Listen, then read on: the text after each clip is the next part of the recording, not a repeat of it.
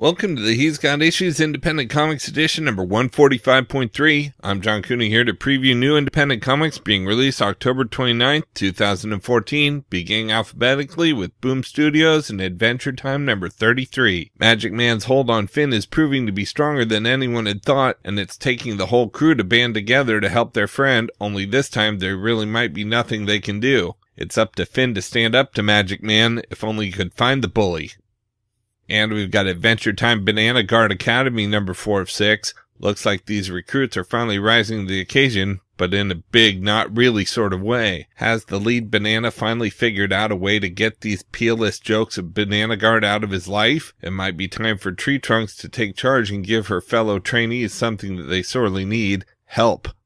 From Dark Horse Comics, we've got Aliens, Fire, and Stone number 2 of 4. After crashing their clunky mining ship on a strange planet, a group of human survivors face both xenomorph attacks and friction among themselves, which could spell doom for everyone. The stranded and desperate group has a single chance: one of their scientists, who seeks the key to their freedom. Next, we have Baltimore, the Wolf, and the Apostle number 1 of 2. When Inquisition agents come to destroy a wolf that used to be one of their own men, they don't stand a chance without the ultimate ally. We've also got Captain Midnight number 16, something stirring in the night, creeping and skulking at the edges of sight. A threat more savage than Captain Midnight's faced before, a canine danger from fable and lore. As the darkness grows and the shadows deepen in this sinister story, you'll be howling for more. Next, we have Conan the Avenger number 7. After arriving in a port town, Conan and his allies are thrown into battle against an army of brigands, and Conan enters into an uncertain alliance to steal a legendary treasure of immeasurable wealth. We've also got Deep Gravity number 4 of 4. Their only means of escape exploded before their eyes. Now the survivors on the Vanguard have little hope left and a vicious creature stalking in the shadows. Can the people on the planet mount a rescue, or will the survivors burn in orbit if they aren't eaten first?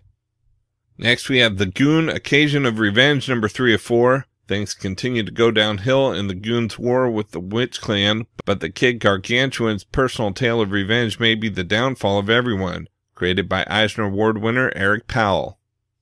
We've also got Groo Vs Conan number 4 of 4, the final showdown between the world's greatest warrior and comics' biggest idiot. Conan fights for his kingdom, Groo fights for his bakery, and Sergio and Mark fight for their comic shop. Triple storylines collide in a chaotic climax of barbaric proportions. Next, we have the Massive number 28. As the storm rages around the crew of the Capitol, they embrace the reappearance of the Massive and learn much more about the origins of the crash from Mary. But it's only when masses of Earth rise from the ocean floor that things really get interesting.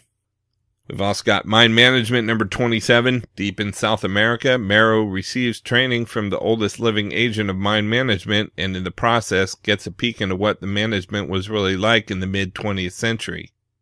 And we've got Sundowners number 3. The pasts of the strange super team known as the Sundowners begin to unfold as the citizen tries to protect a family that no longer wants him. Arcanica is visited by an old boyfriend, and Crolita experiences visions of a life she prays isn't hers.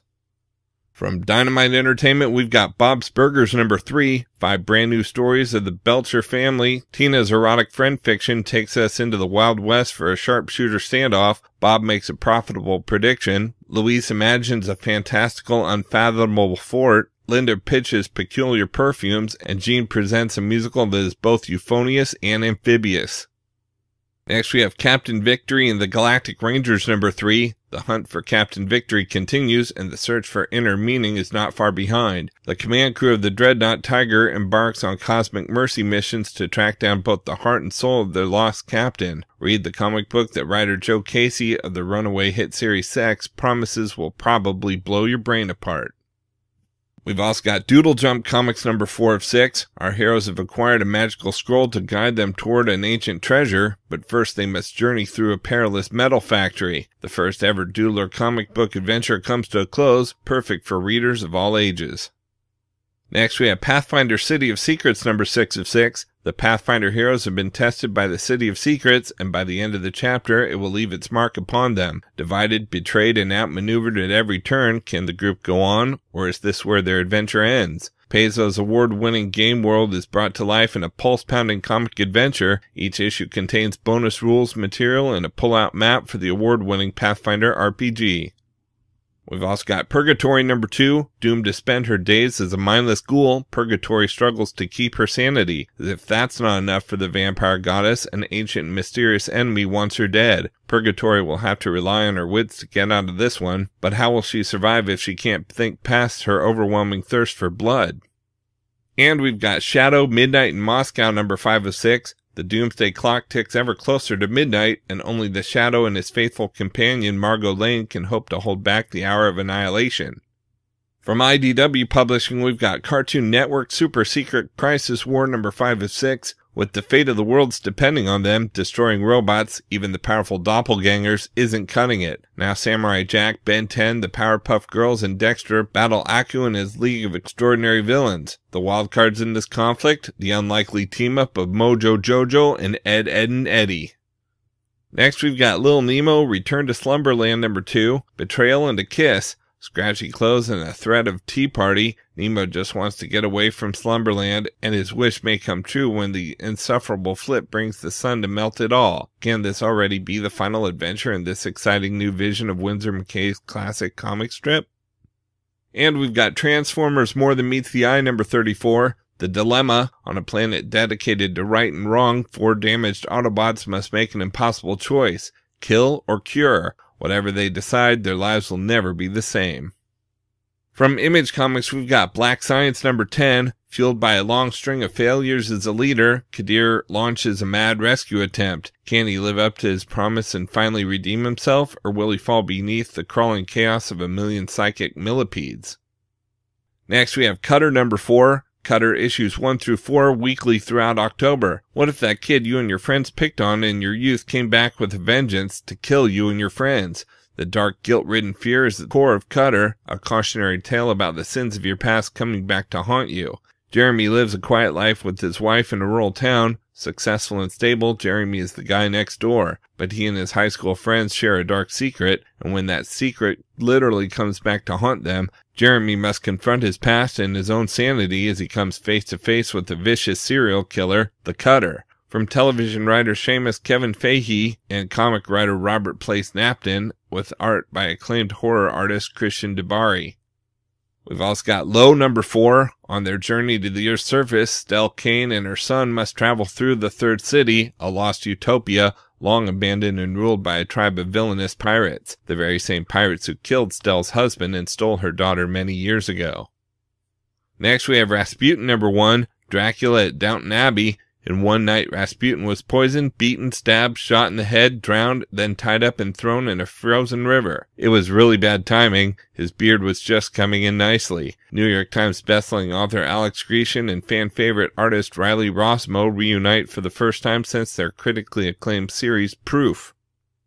We've also got Roche Limit number 2. Alex and Sonya forge a dangerous alliance as they work to find Becca. Meanwhile, Moscow moves to take control of the colony's underworld, and 3 mysterious beings add to the mystery of Roche Limit.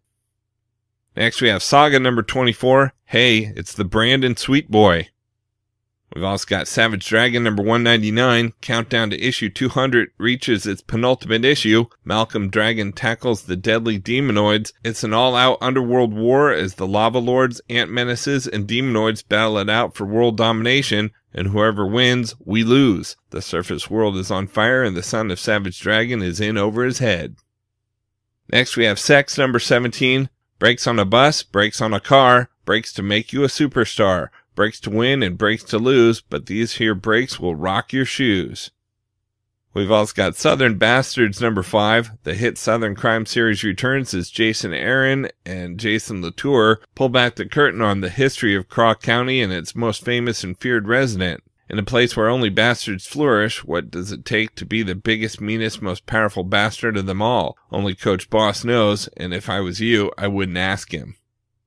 Next we have Thought Bubble Anthology 2014, a collection of new short stories by some of the best in the business, plus many more names to be announced. This anthology is part of the United Kingdom's Thought Bubble Festival, which takes place in Leeds, Northern England, from November 9th through 16th, 2014. All profits from this comic go to Barnardo's, one of the largest children's charities in the UK.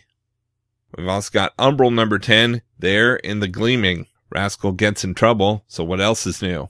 Well, the Mistwalker finally lives up to its name. Dallin finds something that shouldn't exist in the darkness, and you won't believe who's in the cage. Stick that in your Oculus and smoke it. And we've got Wayward number 3, Image Comics' new supernatural sensation, more students with strange abilities, more creatures emerging from the shadows. Rory can see patterns pulling it all together, but can she discover the secret beneath before it's too late? From Valiant Entertainment, we've got Archer and Armstrong number 25. It all ends here. Seriously, this time it literally all ends here. Maybe. Be Here front and center as the original creative team of Fred Van Lent and Clayton Henry lead off a 48-page A&A Hollapalooza honoring Valiant's most dysfunctional duo, plus the official Archer and Armstrong drinking game, Armstrong's first drink, a very special Time Walker adventure, and much more. Featuring a who's who of funny book Mad Capri with all new stories and shenanigans from Donnie Cates, Juan Doe, Sean Crystal, Ray Fox, Justin Jordan, Barry Kitson, Michael Walsh, and many, many more. And we've got Harbinger Omega's number 3 of 3, Cold War No More. Peter Stanchek, Toyo Harada, the two most destructive superpowers in the world, literally, have come to a dead reckoning, and in the fallout of their cataclysmic conflict will each come to grips with the world in which the other is free and unchecked. Their former families, the Harbinger Foundation and the Renegades, lie in shards around them. What will stop these men, either of them, from reducing the world to ashes? Okay, so that's a look at some of the top independent publishers this week, but there's still plenty of other books out as well, so be sure to check out my YouTube channel at he'sgotissues.com to see both the Marvel and DC videos for this week, as well as my usual roundup of all my favorites for the week with a little more depth and insight than you get here. And if you like these videos, be sure to let me know by leaving a comment and subscribing. You can also follow He's Got Issues on Facebook, Twitter, Pinterest, and Tumblr to see everything I'm reading as I read it. So until next week, I'm John Cooney, and I've got issues.